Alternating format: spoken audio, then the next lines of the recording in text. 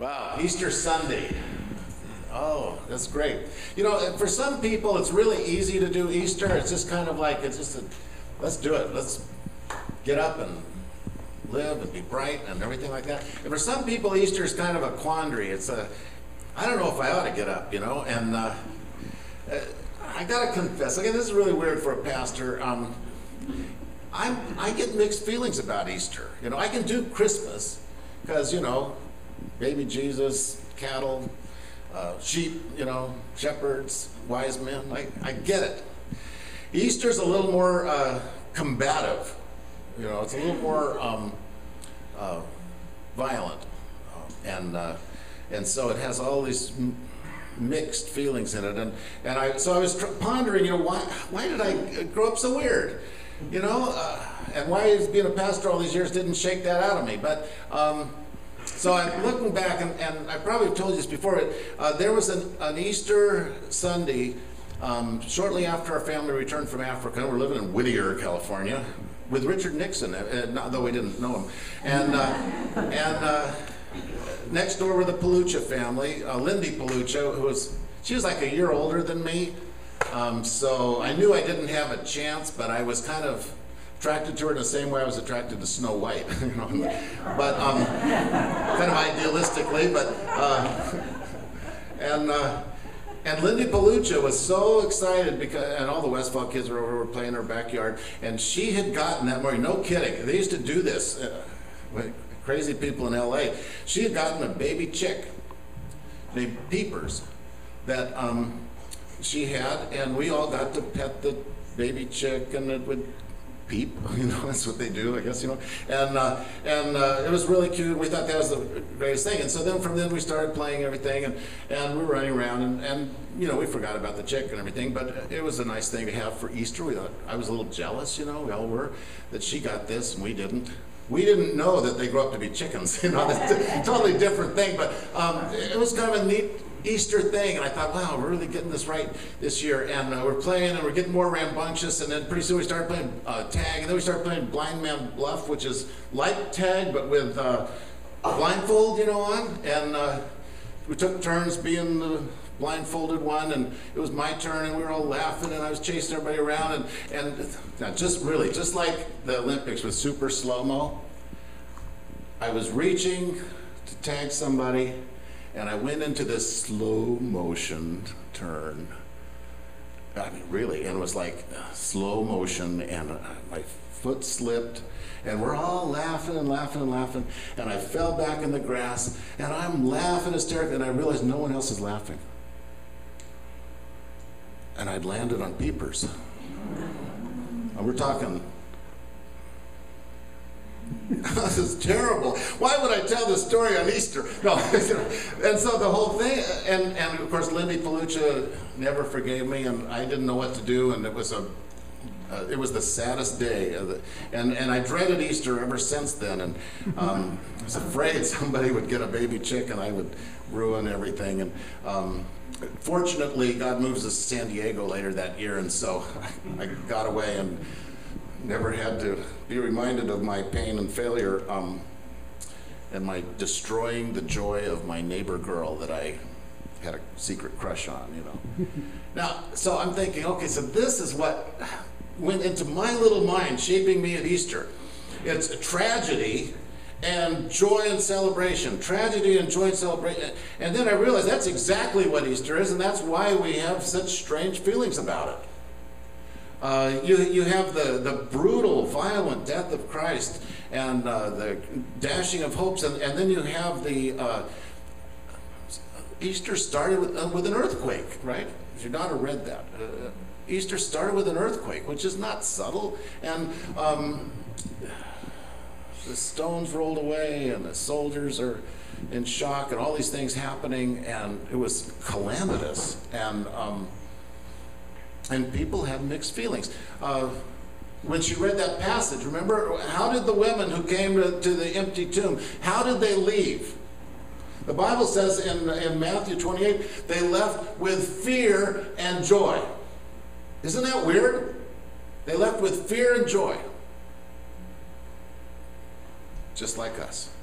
just like us, mixed feelings, and what does this mean, and oh my, and yet joyful and celebration and praise, all mixed in at once. And I think Easter is God's ultimate way of saying, deal with me. You know, that's basically what it is. Maybe Christmas is give me a shot here, you know, give me a chance, and I'll grow into it. But Easter is, you got to deal with me. You got to deal with life and death, your own and Jesus. You have to deal with eternity. You've got to deal with heaven and earth. You've got to deal with all this, the purpose of life, the meaning of life, why you're here, where you're going, how you're going to get there. All these questions hit us at Easter. Now, no one was confident that first Easter. We know that. I mean, nobody was confident. Even it was, you know, the women who went, which is one of probably the biggest proofs that this wasn't a faked story that the church wrote up, because the women weren't even allowed to give testimony in court. They were considered so lower, and so the fact that they were the first witnesses, you know, back then, if the Bible had been faked, they would have had, you know, Peter, maybe Zacchaeus, those kind of guys would have been the ones who'd gotten to the tomb first, you know, not the women, but they were. And then when they ran back and they told the disciples, what was the disciples' response? You're nuts. Typical response, you know. We're not listening to you. They weren't confident about it. They weren't receptive to it. Peter runs all the way, panting for breath because he's probably out of shape, and he's running, and he gets there, he looks in, and then instead of being a man of faith, what's he do? He shrugs and walks away. Isn't that weird? That's the response. And the Bible never tells us how Jesus rose from the dead. It never tells us what happened, you know, internally or externally or spiritually, anything like that. All we know is he got up, he wasn't there.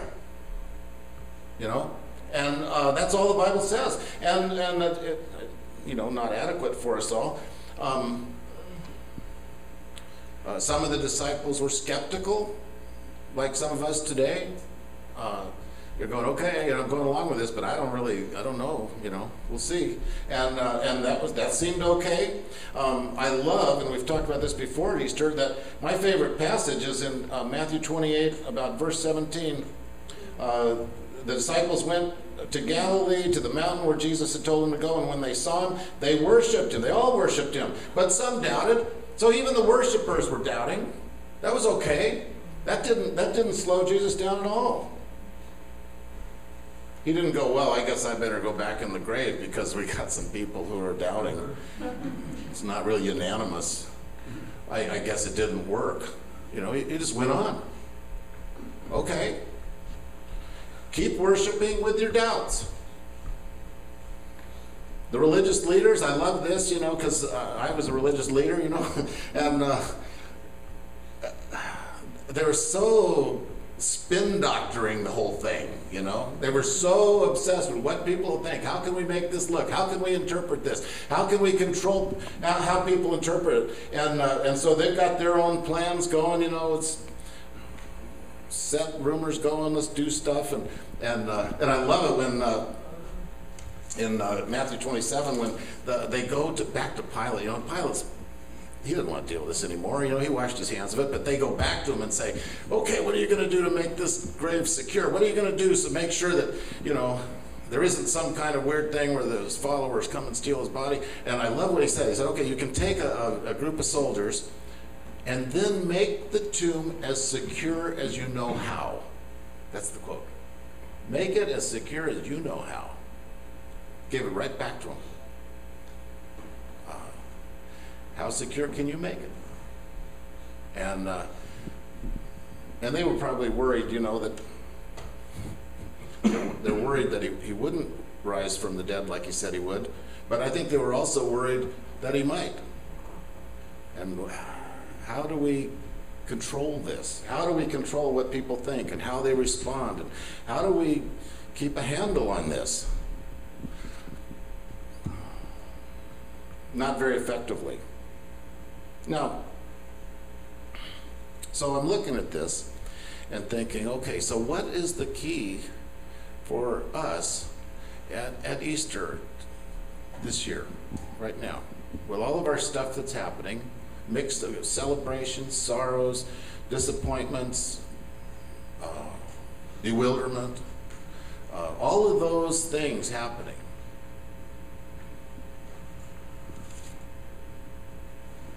What can we do? What's one thing that we can do that would change everything? Let me share another passage with you if I can find it here in this old Bible. There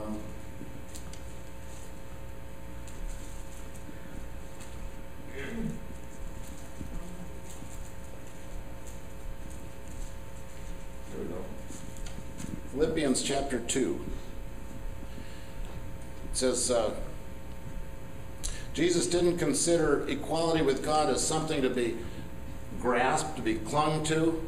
He made himself nothing, taking on the nature of a servant, being made in human likeness, and being found in appearance as a man, he humbled himself and became obedient to death, even death on the cross.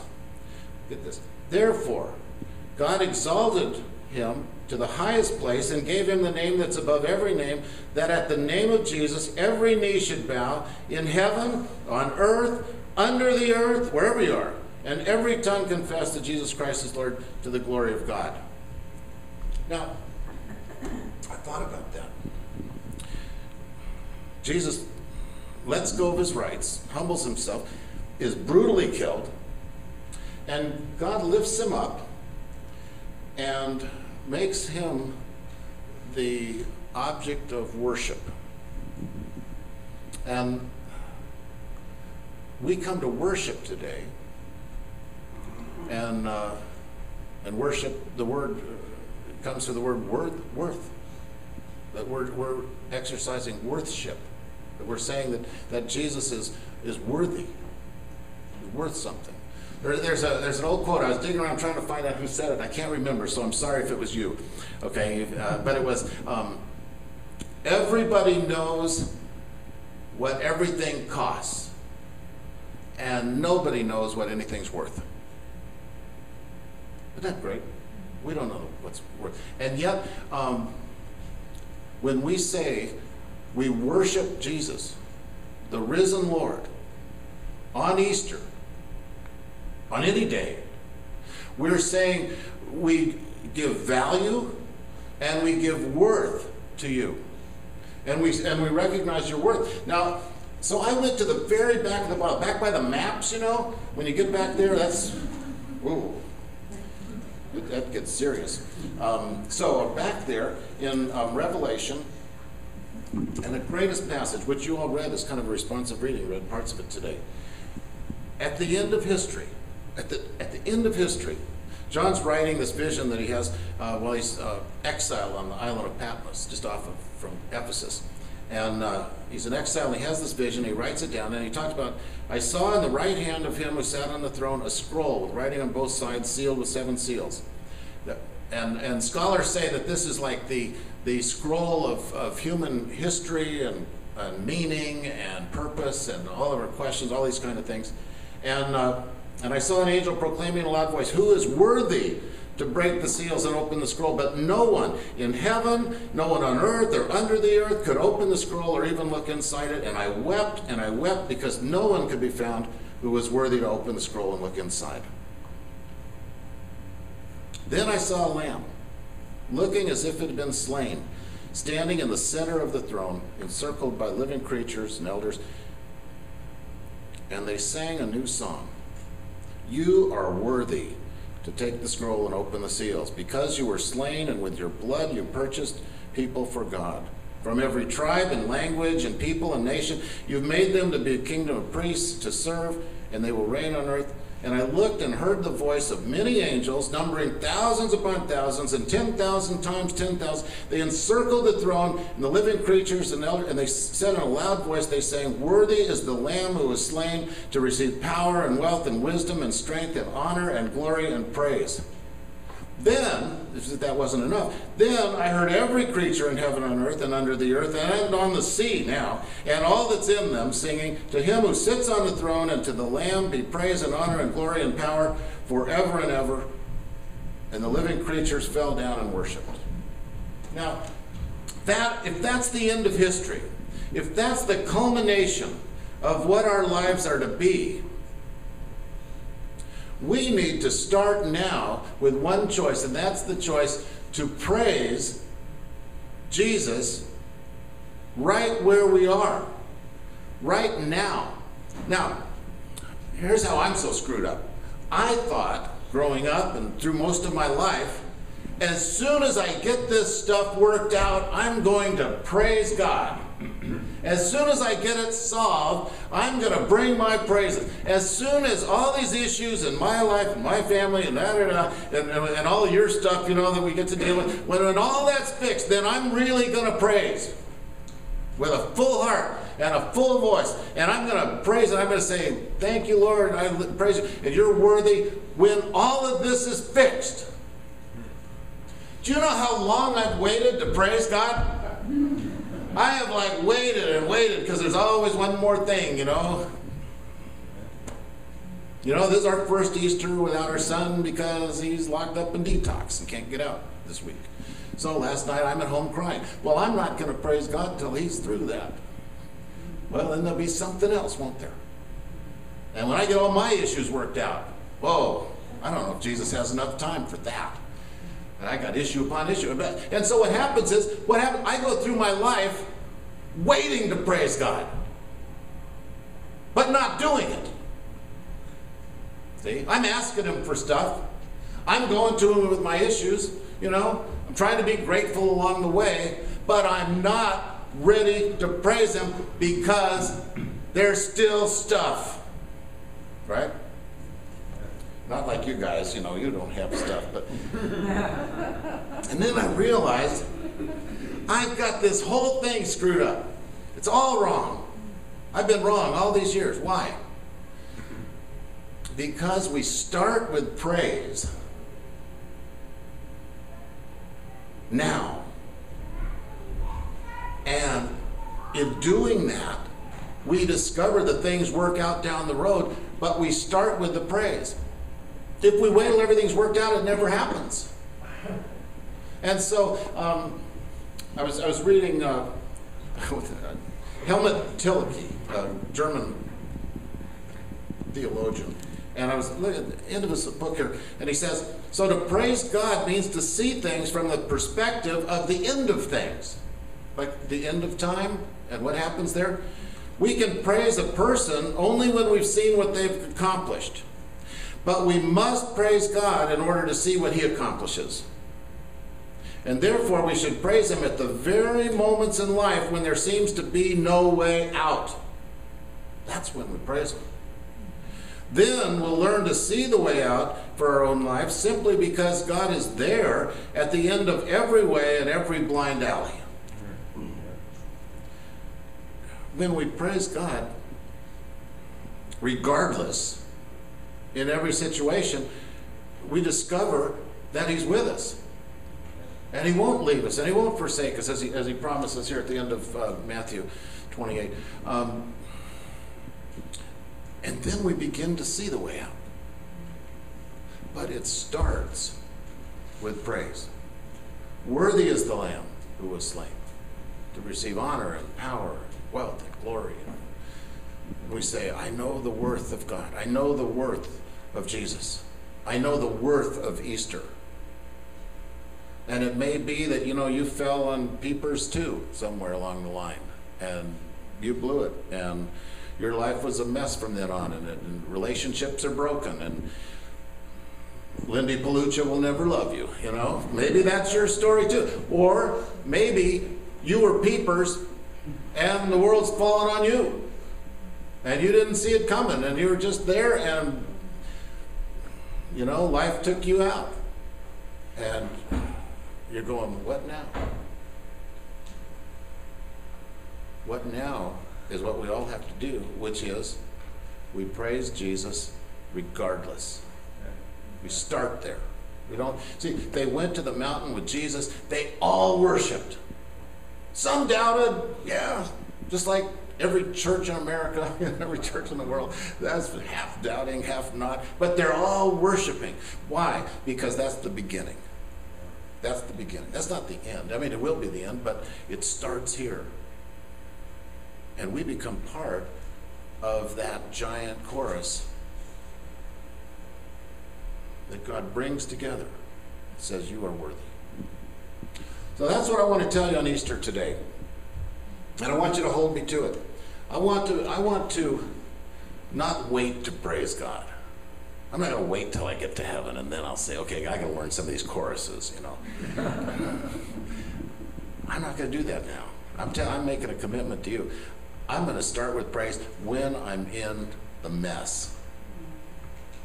And then look over and say, thank you, Lord, for being here with me. I wouldn't have seen you otherwise.